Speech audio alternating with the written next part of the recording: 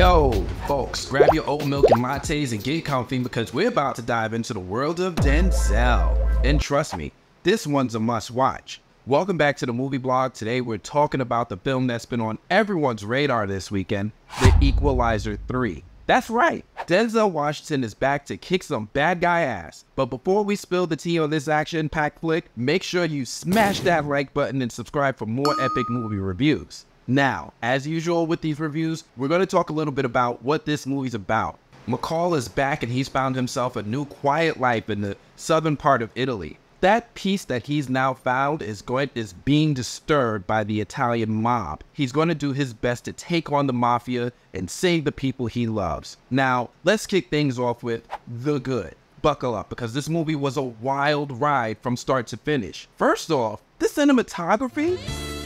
Top notch. I'm talking breathtaking wide shots that showcase the stunning countryside and coastal cities of Italy. Seriously, it's like a travel vlog on steroids. And those one-cut scenes?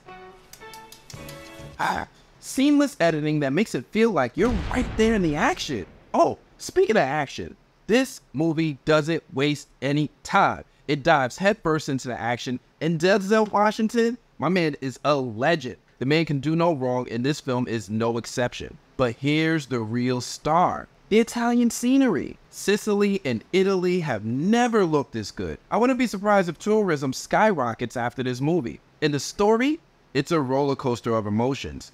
McCall finding peace, it's a bit weird, but it's also heartwarming to see him defending it like a boss. Plus, he gets that nice reunion with Dakota Fanning in this movie that just adds like a lot of emotion to the things when you think about their relationship in the film Man on Fire with director Tony Scott.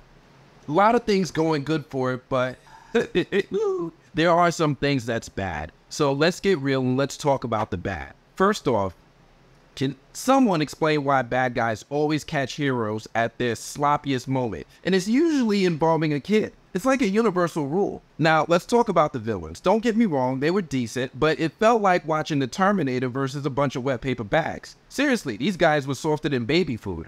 And Dakota Fanning's character, actor, girl, you have potential, but they didn't give you much to work with. It's like they forgot you existed halfway through the movie. We need more from our supporting characters. Anyway, overall, enough of the bad vibes. The Equalizer 3 is the hidden gem that deserved more hype.